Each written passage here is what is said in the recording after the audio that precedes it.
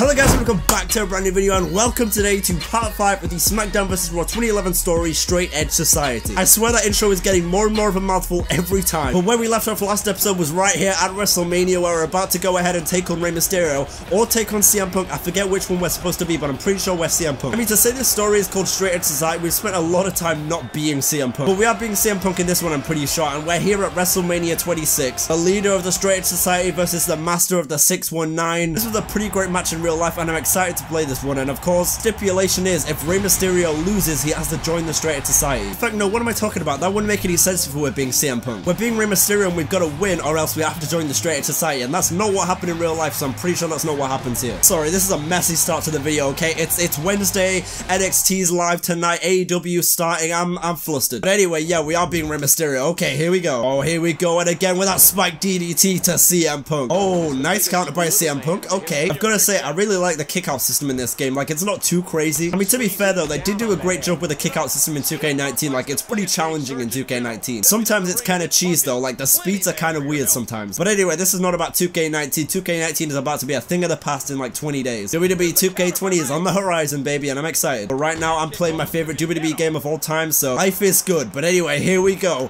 And again, that DDT. I love that animation so much, and I love how the moves in this game have, like, it changes camera angles when you hit a lot of the moves. Like, for example, you see here, hitting with that DDT again. I mean, I think the moral of this entire series is, hey, Deonte DDJ really likes Smackdown vs Raw 2011, doesn't he? I'm sorry, man, this is just, it's such a good game. Anyway, here we go. Another DDT spiking in. Oh, wait a minute, CM Punk with an Irish whip, throwing us to the outside almost, and there we go. Speaking of CM Punk, I've been hearing a lot of CM Punk returning rumors lately. I don't know how true any of them are. I try not to pay attention to them too much because it's like, I've been hearing CM Punk return rumors since I was like 14 years old, since he left. Oh shit, the referee said, don't think I won't count you out, this this referee is out here. Yeah, like, I've been hearing CM Punk return rumors for years now. I just, you know, if it happens, it happens. But I'm not gonna believe anything until I literally hear Court of Personality or I see him standing in the middle of the ring. Guy seems happy enough doing what he's doing now, you know? He's married to the amazing AJ Mendez. He's writing comic books. He's doing the UFC thing. He's been in movies. Just let the man live his life. If he comes back, he comes back. But if he doesn't, I mean, hey, he had a great career. I personally have accepted it at this point. Oh, wait a second. Look at this. Oh my god. Look at that animation. Oh, wait a minute. He rakes us in the eyes. Okay, come on, big man. Does so much damage to him. How am I not on a finisher yet? What? Oh, wait a second. Wait a second.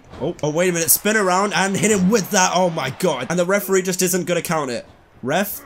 Get him down for the pin. Turn around, ref. Why? Alright then, Luke, you wanna go, big man? What just happened? What? I won by DQ.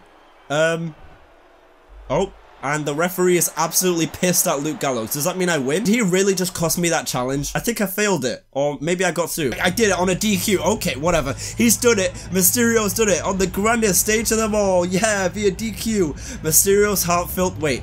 He avoids joining the SES, but I doubt we've seen the last of CM Punk. What a WrestleMania. I mean, personally, my favorite of all time.